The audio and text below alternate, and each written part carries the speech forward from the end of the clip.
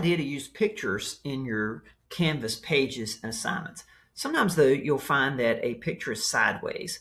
This is usually an artifact of using a smartphone camera when the camera gets confused as to which way up is.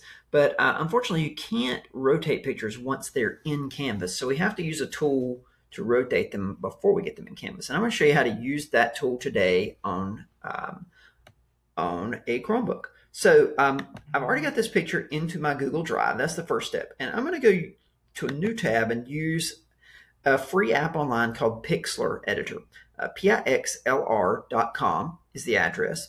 And once you get there, you're going to see that there's two editors. One is the advanced and one is the playful Pixlr X. We want the simple playful one.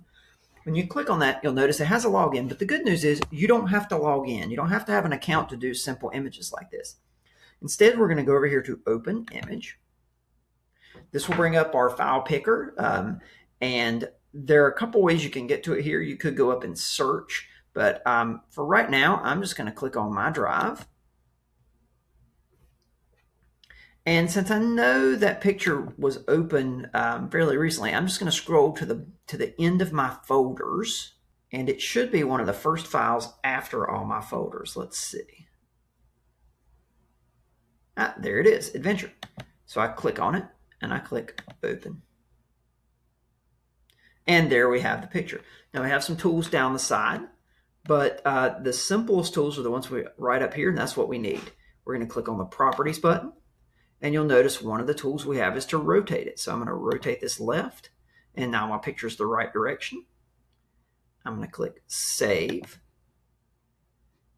Make sure I name it. I'm going to rename it Rotated so I don't get it confused with my original. And either JPEG or PNG will work. I'm going to keep it high quality. And I'm going to say Download.